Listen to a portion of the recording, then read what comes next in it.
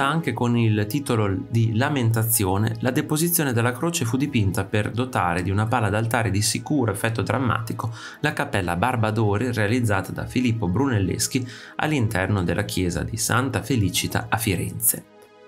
La pala, raffigurante Cristo rimosso dalla croce, è in genere considerata l'opera migliore di Pontormo ed è ritenuta un capolavoro del manierismo. Pontormo scelse un tema caro al cristianesimo, dandone però un'interpretazione spiazzante.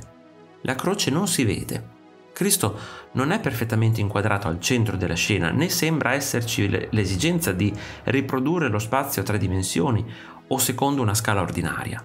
Il piano del quadro è come appiattito, mentre i corpi si muovono torcendosi da una parte all'altra in un vortice confuso, tanto che in alcuni punti non è facile distinguere a chi appartengono gambe e braccia.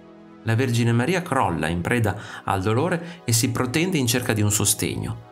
Le figure esterne ondeggiano e si piegano verso l'interno, i loro gesti danno energia alla composizione, che con un movimento a spirale guida lo sguardo dello spettatore in senso antiorario, tra la massa di corpi accalcati fino a posarsi definitivamente sull'immagine di Gesù privo di vita.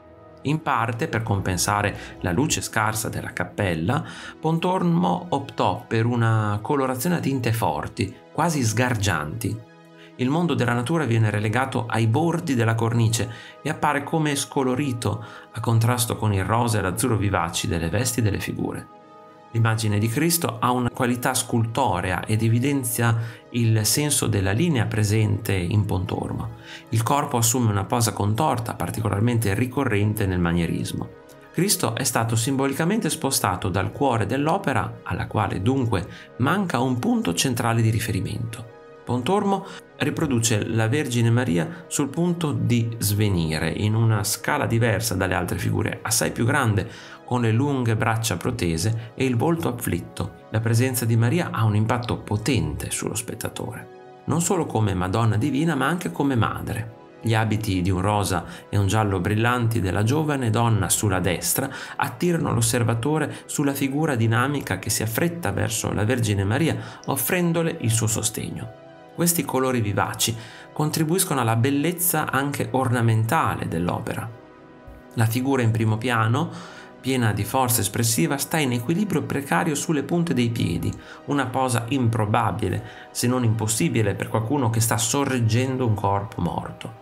Il volto supplichevole rivolto allo spettatore lo invita a condividere il dolore. In conclusione, la deposizione dalla croce di Pontormo non è solo un'opera di profonda bellezza artistica, ma anche un potente strumento di comunicazione emotiva e spirituale che continua a influenzare e ispirare l'osservatore moderno con la sua audacia visiva e la ricchezza di dettagli simbolici.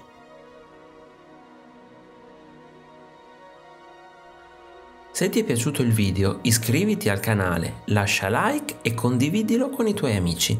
Ti invito anche a visitare il mio negozio. Un saluto e al prossimo video di Artesplorando.